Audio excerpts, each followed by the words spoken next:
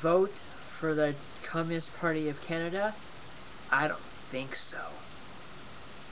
People, you gotta realize, if you vote for the Communist Party, you can say goodbye to your freedoms forever. Because under communism, you have no rights, no freedoms. There's just worship of the state, and the state alone.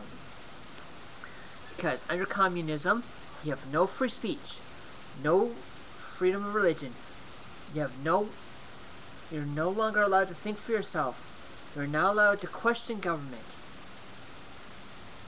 You are basically starved. All your money goes to the government. And you're basically slaves under communism. Communism and fascism are both bad.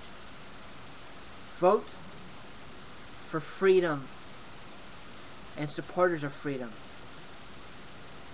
And if there's no party that supports it, start your own for freedom against tyranny. Because under fascism and communism, you were just a slave. And you have no freedom. You are no longer allowed to think for yourselves. You're not allowed to speak your mind. You are not allowed to worship God or whatever religion you are in.